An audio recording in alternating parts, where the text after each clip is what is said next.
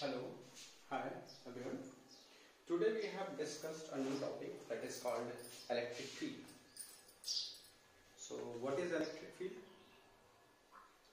Till now we have discussed about Coulomb's law. Coulomb's law between 2 point charges and the superposition of forces. That means if any point charge and so many other point charges, how much they are exerting the force on that point charge. We are dealing with this till now. So today we have discussed about electric field. What is electric field?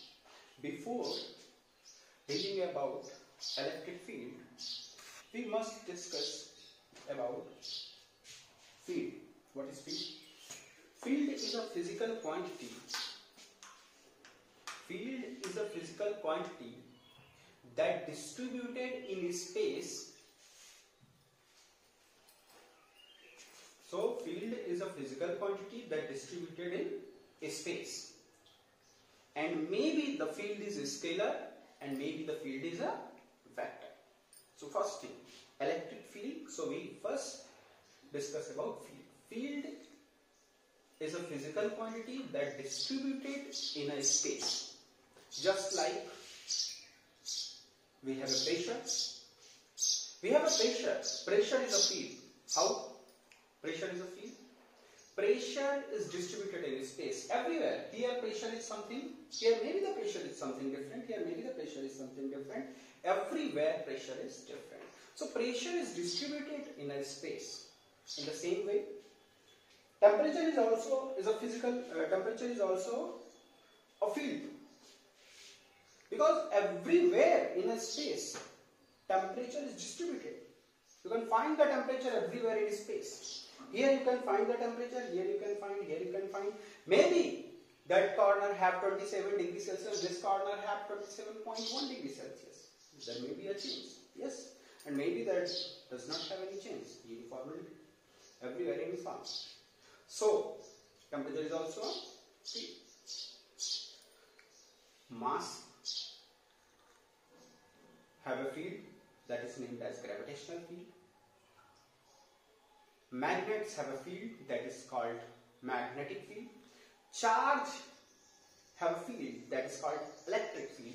But how and why scientists will come at that point and they are thinking about electric field, how these things will come into the picture. So I am saying pressure and temperature is a scalar field.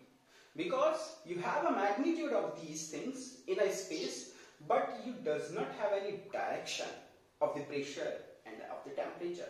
So pressure and temperature both are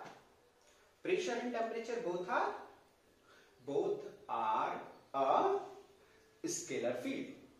But if you have a charge, we have a charge here. This charge have a field in a space. Everywhere in a space, they have a field. Their field is distributed in a space. If you take any other charge here, that charge feel the force. That charge feel the force. If you have this charge and you can take any other charge at that place here and here and here, so it feels the force. How does this charge will feel the force? Can this charge touch this and push it? No, that will not happen. So how does this charge can influence, or we say in other words, exerting some force on this charge? If this charge is not present here, then if you take this charge here, then there is no force. There is no influence of force on this charge. So in this way, you are feeling the influence of the force on that charge, on that point charge. So this is the way in which the things is going on. So electric field is a field that is distributed in a space around the charge. But this electric field and magnetic field, gravitational field, all are vector field. So electric field is a field which is distributed in a space. How does the scientist come at that point? They can put a charge, capital Q here, and if they take any Q naught test charge at that point, Q naught is what? This is a test charge. This is a test charge. This is a source charge. This is a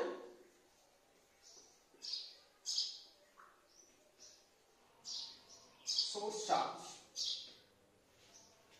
This is the source charge, capital Q.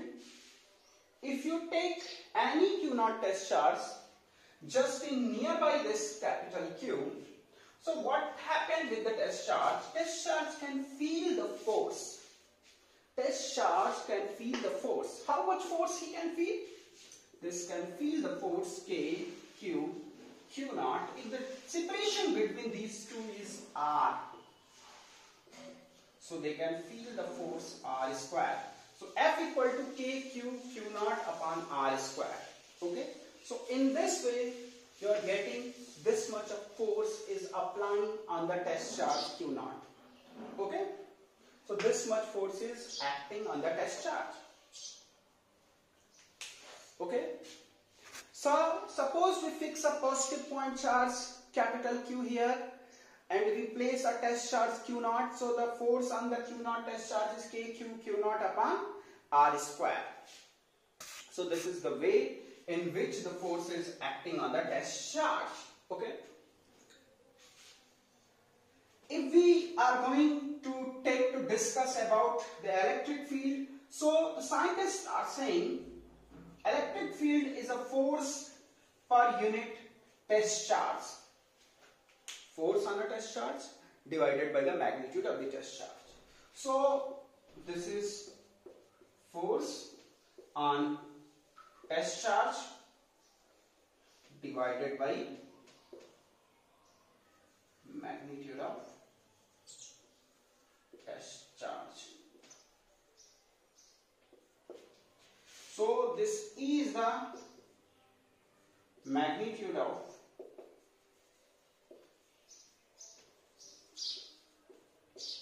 electric field.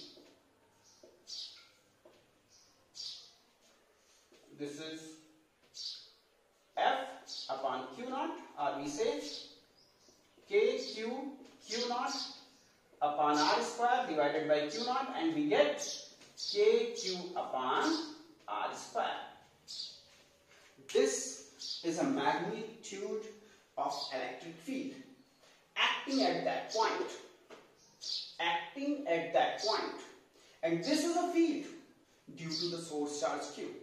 Okay, so this is the electric field due to the source charge Q is KQ upon R square in magnitude at that point. So what is the electric field? Electric field is a force per unit test charge. Okay.